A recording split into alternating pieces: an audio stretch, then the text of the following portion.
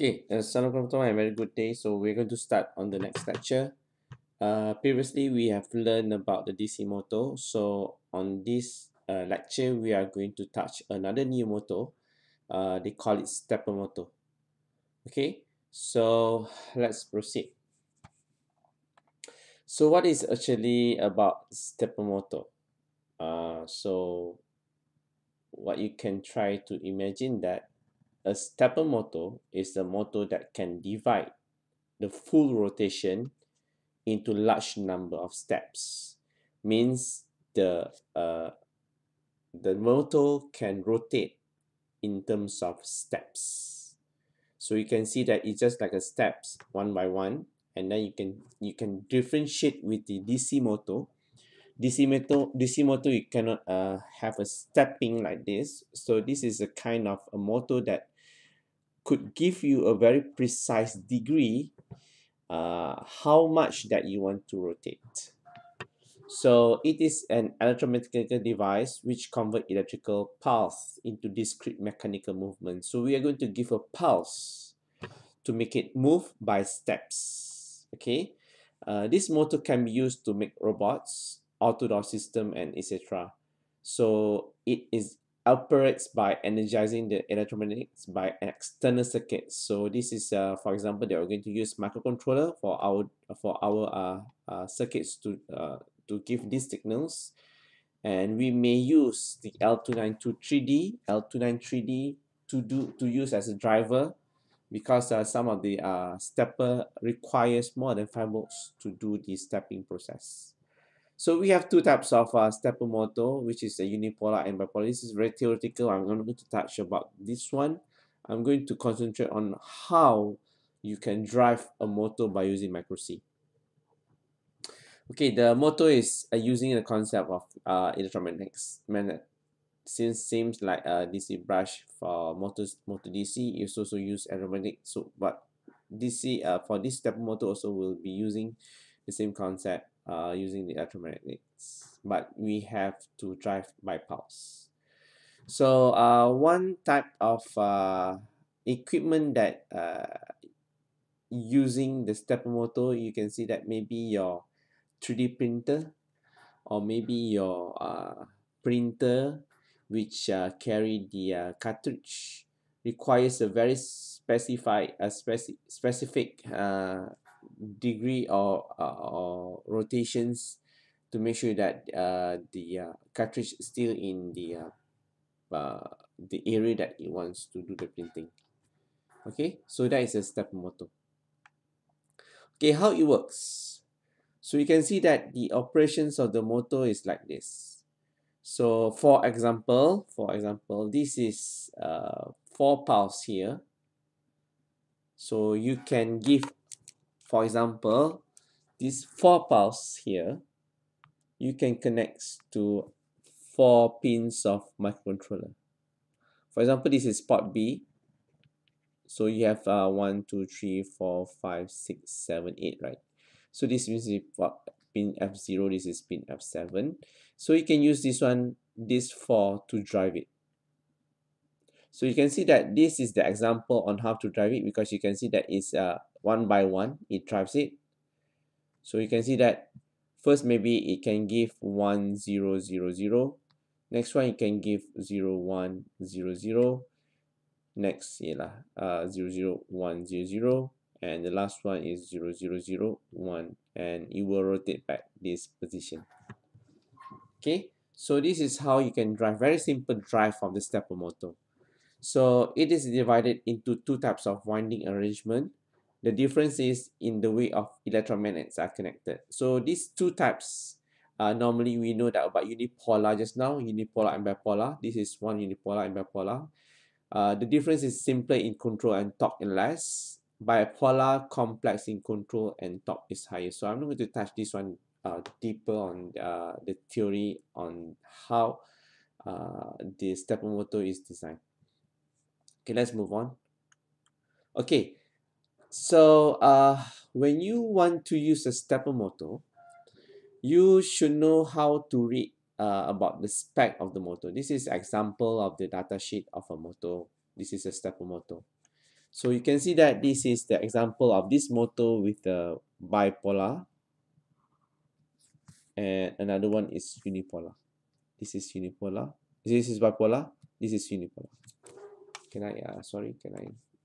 This is unipolar and this is bipolar. So this is the design of it. Okay. So in this data sheet, right, one of the very important spec that you need to understand, they call it step angle here. This is our step angle. So the motor spec. So what is step angle? So it is numbers of degrees shaft advance per step. Okay. Also specified as steps per revolution. Revolution is one rotation revolution. So this is going to be easy to convert between two of them. For example, a motor with a spec given stated step angle with 1.8 degree, it will require up to 200 times to step to complete 360 degrees. So I'm going to repeat this one. A motor rotation is, you can start from here, this one at going to be end here. This is a 360 degree. Correct. So by stepping one by one only at 1.8 degree, it requires up to 200 times, then it will finish up to 360 degree. So you can calculate this one, 1.8 times 200 equivalents 360. So means that for this step angle 1.8, it requires up to 200 times of stepping to complete a full revolution.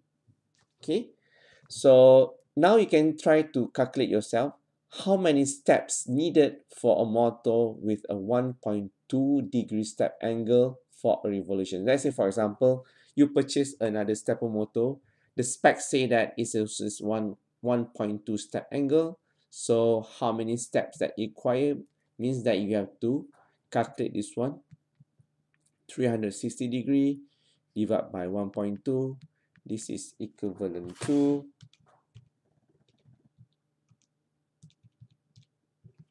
300 steps.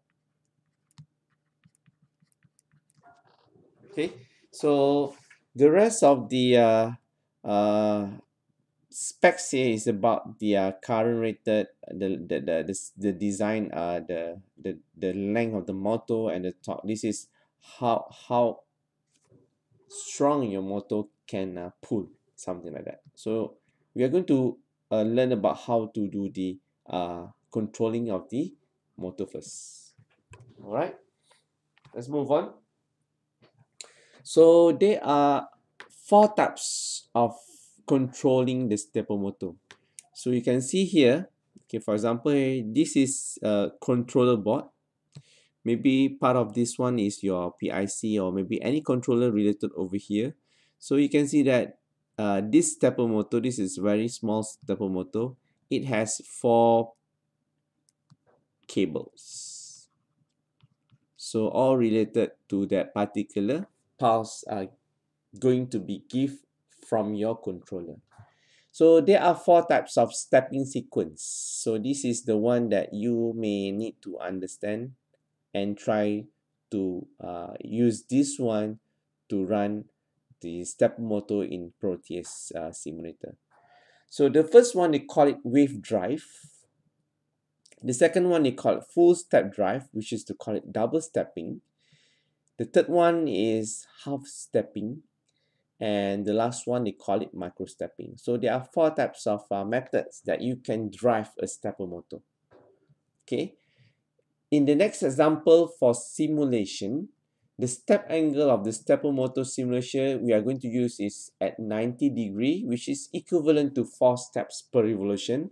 And we have another example that we are going to use 45 degree of step angle, which is equivalent to 8 steps of revolution. Okay, let's look at the first one for the wave drive. So what is wave drive?